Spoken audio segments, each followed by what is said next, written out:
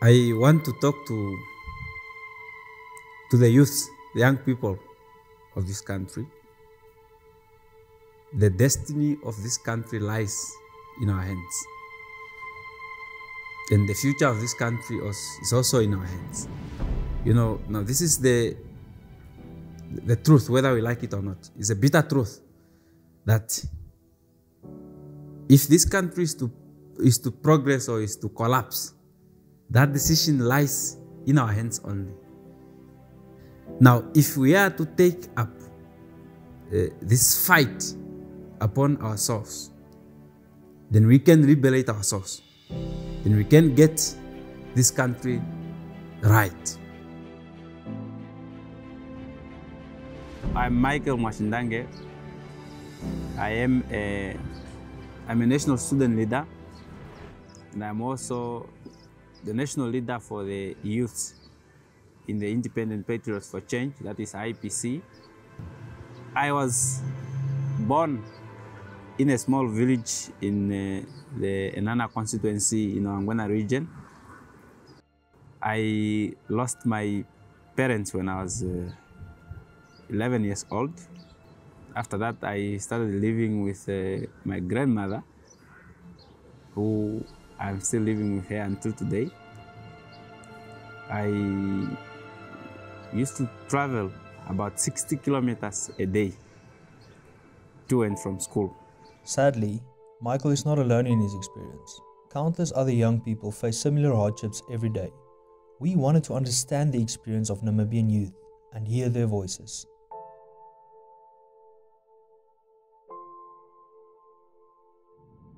Hi, my name is Angelina Jacob. I'm 18 years old. Okay, Angelina, the question today that we're going to pose to you is, what is your experience of the youth of Namibia and how do you perceive the future of the youth? Well, actually, being a youth in Namibia, it's really not easy since the situation is just a bit too extreme.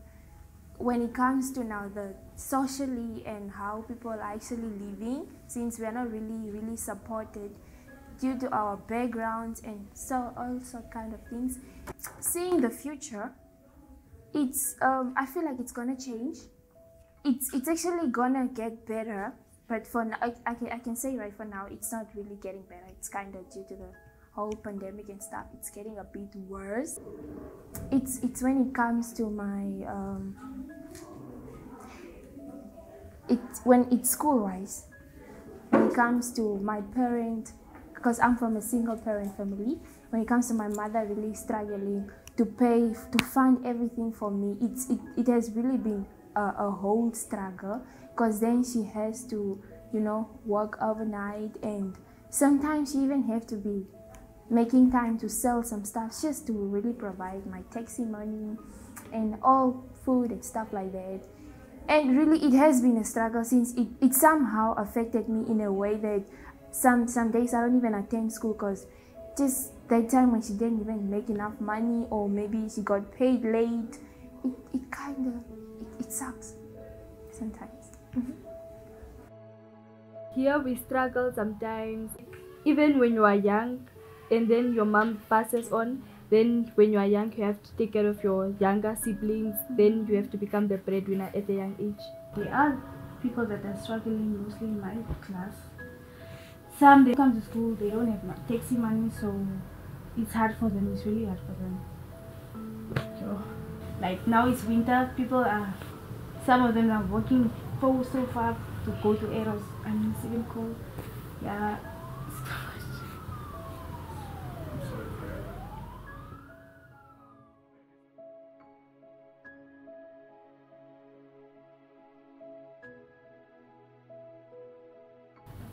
I was overhearing your conversation about the youth. Most of us are discouraged in school, so there's talented people, but we are often forced to be with books. So I personally, I'm not an academic kind of person at all. So I just decided, let me just go do something that I am good at, that I cannot be waking up every morning going to do something that I'm not comfortable doing. And in most cases you get teased because you're failing. So I was just like, no, I cannot do this to myself, so I decided I'm dropping out and doing something that I like doing.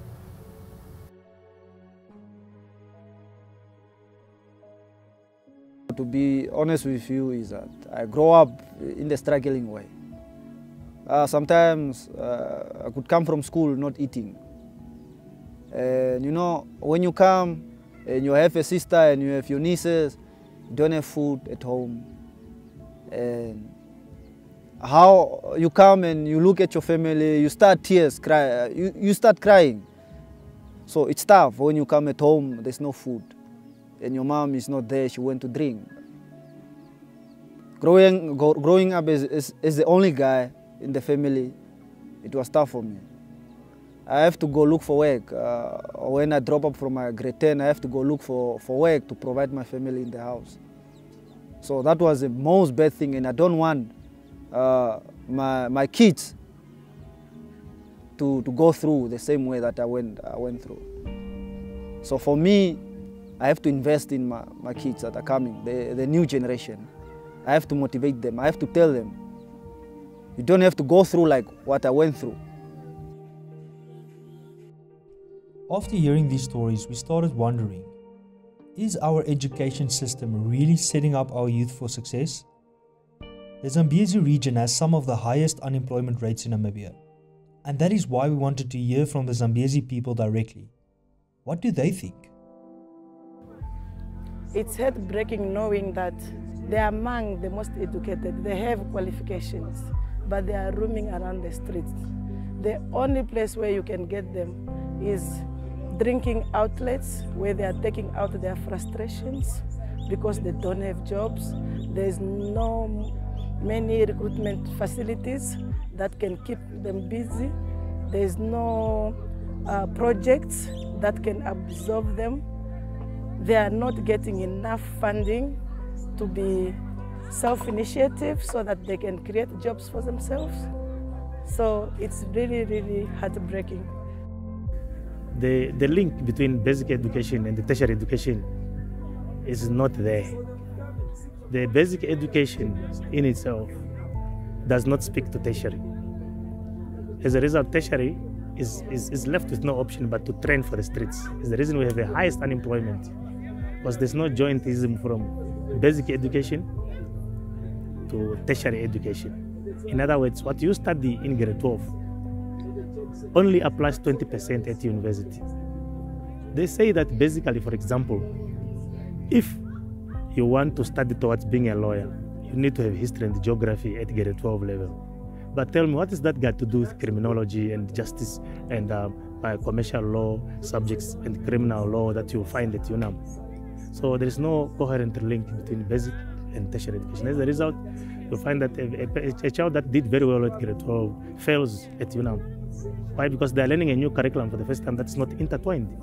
Now we have a problem of the fact that we don't have a government that is trying to narrow that gap and link the basic education sector to the tertiary sector, and then basically link the tertiary sector to the job market. As a result, universities are training for the streets. The nurses are here, the teachers are here. You'll find that the young people, 400 of them, they are going for an interview for a single teaching post. 400 invited for a written test, just one post. And also to add on that one, you will find that the young people, some of them have got innovative ideas so that they can start their own businesses and employ themselves. But now they don't have startup capital. The money, the institution, the banks, they are asking them for collateral. But where will a young person find a collateral such as a house or money in the account if such a person did not even have a single employment? So these are some of the challenges the young people are facing. Our journey took us to the Katatura Youth Center. We were looking for someone who works with young people on a daily basis. The difficulties were becoming clearer and clearer, but there was still so much more to be said. So basically my question to you is, what's your role here at the youth center, and what do you experience is the biggest struggle the youth of Namibia is facing today? Okay, my role here, I'm a youth officer we face a lot of challenges because we are not all intellectual. Not every person is intellectual. Youth have different, how can I say, potential. Someone to do art, someone to sing, someone to be self-employed. And most of our youth also, what I've seen, they want to be employed by organizations. They cannot start up their own business. If they start up their own business, some of them, they end up not being successful because the youth don't know how to manage that to be a success. The youth want to succeed like overnight. You don't just become rich overnight. There are years that go by and there's hard work that needs to go by for your business to succeed. Some of our youth who have, let me say, have gone to different tertiary institutions, they only want to work in certain towns. So because I'm only focusing on applying in Windhoek, I don't want to go work at the village. You end up being unemployed for quite a number of years because Windhoek has quite a number of people and the competition is very high compared to rural areas. So we end up having a lot of youth who are unemployed, those who have their qualifications and those also dropouts who don't have qualifications. We started to really understand the problems the youth face. But what are the solutions? In most cases, like here in my community, there's people that have different talents. I have a cousin that is very good at welding, but he never did go to school.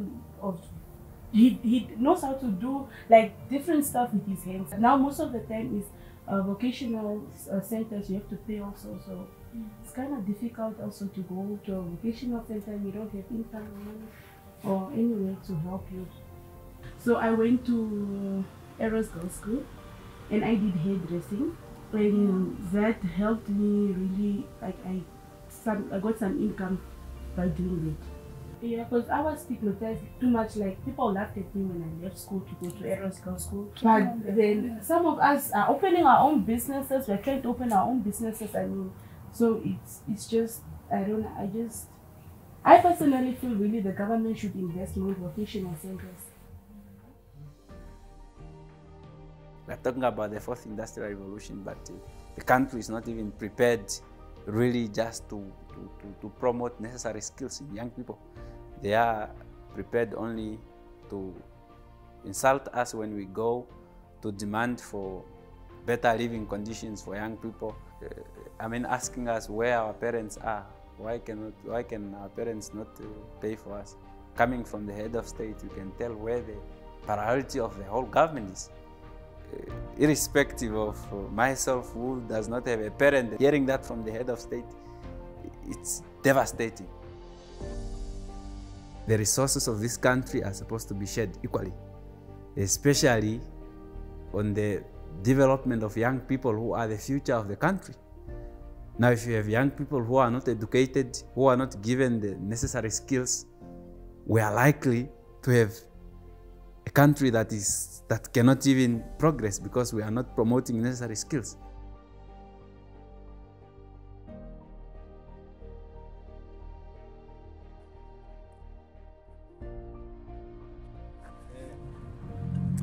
Right here is the founding president, Dr. Sam Shavishuna Myoma, at independence with the Constitution book in his hand, in his right hand. Now that Constitution, it is the supreme law of the Republic of Namibia. Though some of the current leaders call it a piece of paper, in that very same Constitution is where the fundamental rights of each and every Namibian is enshrined. And the same Constitution says that each and everyone has the right to take part in order to change the composition of government. So, young people, this must be now our fight. They should really, really think hard and then decide and make a choice. If they really want to change their situation, they really have to first take the bold step and change it themselves. They have the power, because the power is in the people.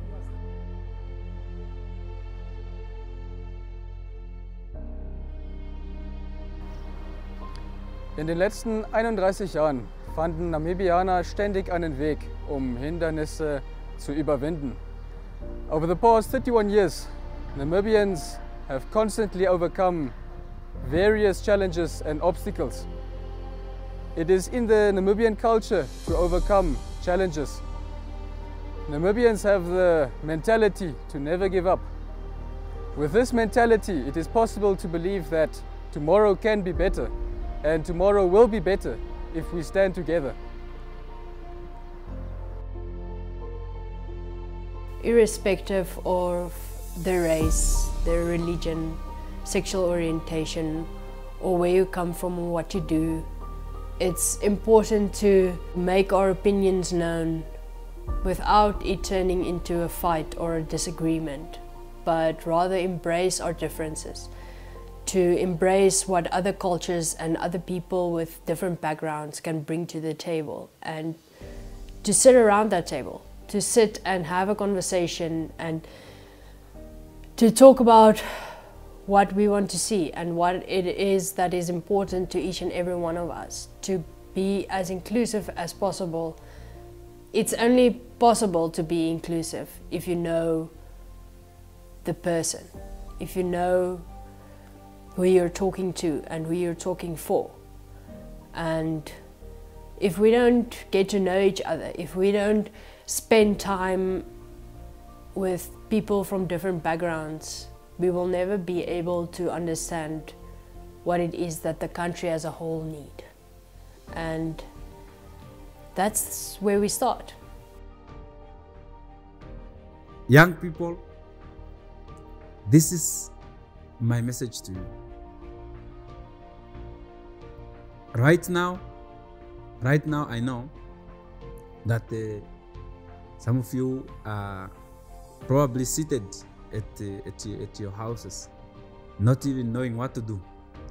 I know some of you have probably dropped out of universities because there's no one to pay for you. I know some of you are even thinking, or you have probably even started grabbing people's bags and whatnot just to make a living for yourself. I also know that some of you have resolved to, getting help from anyone else in exchange of your bodies and whatnot. I do not blame you, and I do not want to judge you, because I would have done that myself if I could not have found myself well on time. But I want to tell you that there is hope. There is hope that we can really liberate ourselves and rule ourselves in a better way as Namibians in this country, because this country can provide for the rest of us. This country can provide for generations and generations to come after us. Your voice matters, so please take part in our survey, share your opinion, because together we can change the future and save our country.